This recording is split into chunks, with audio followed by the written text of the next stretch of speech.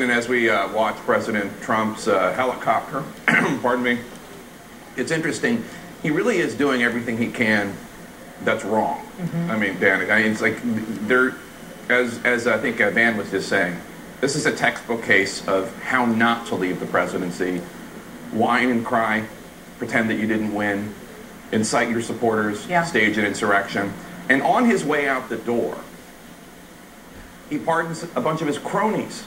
Elliot Broidy, Steve Bannon, there's an ethics group that just put out a statement saying, like, even Nixon didn't pardon his cronies on the way out the door. I mean, really, you think that he couldn't get any more disgraceful? Well, just give him a few hours. And this was just the last set of pardons. He's already issued some pretty horrendous pardons for the people who we have covered, who have done some pretty bad things, been convicted of doing some pretty bad things in Donald Trump's name. But right now, what I'm definitely sensing, and I'm sure you two are here sitting kind of above this city, is a palpable sense of sort of suspended animation.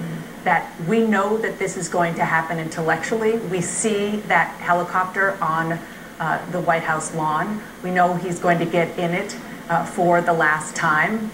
But there has been such desire by more than half of the country in a very passionate, activist way to see this man go. And now they're watching their television screens, waiting, holding their breath for it to happen. And we have never covered anything like this.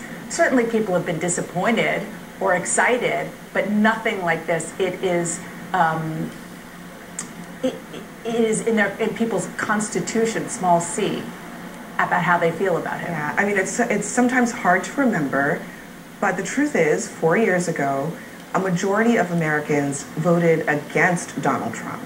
And they've been governed by this president for 4 years, and then another majority of Americans voted to vote him out of office, and he rejected their decision for months and months leading up until this point. But I do think we should remind people of what normal means when we say this is not what it's supposed to be like.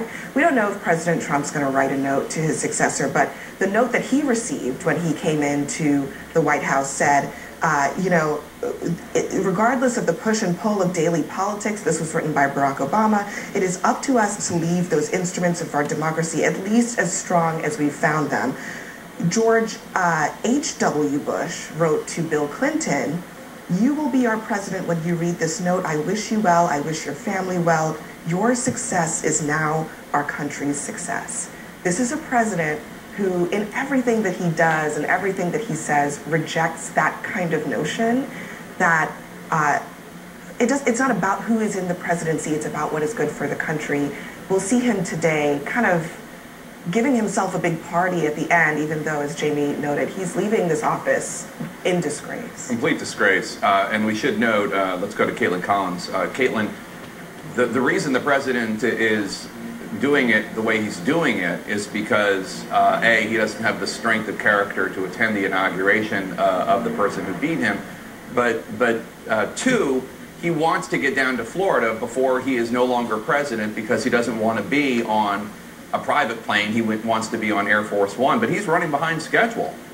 Yeah, he is, Jake. He was supposed to actually leave the White House about 10 minutes ago. Obviously, you can see there he has not walked out of the residence side of the White House. That's where he's coming from, not the Oval Office where you sometimes see the president depart. We're being now told by White House officials he's running about half an hour behind. So that gives you an indication of what's happening inside the residence of the White House as the president is prepared to leave. One thing that we did learn, Jake, is we do know the president's going to speak at Joint Base Andrews. Notably, it's going to be without a teleprompter. Of course, we have seen over the last 4 years what that means between teleprompter Trump and when Trump is off the cuff. His own aides, sometimes sigh over remarks that they've written and prepared for the president, and he goes off script. But we're now being told he's not even going to have a script as he is making these remarks. So this may mirror more closely with how the president actually feels leaving office than that taped farewell address that he did the other day. But I also want to note, if you're looking there at the South Lawn of the White House, on the left side of the screen, you see those reporters waiting for the president to come out.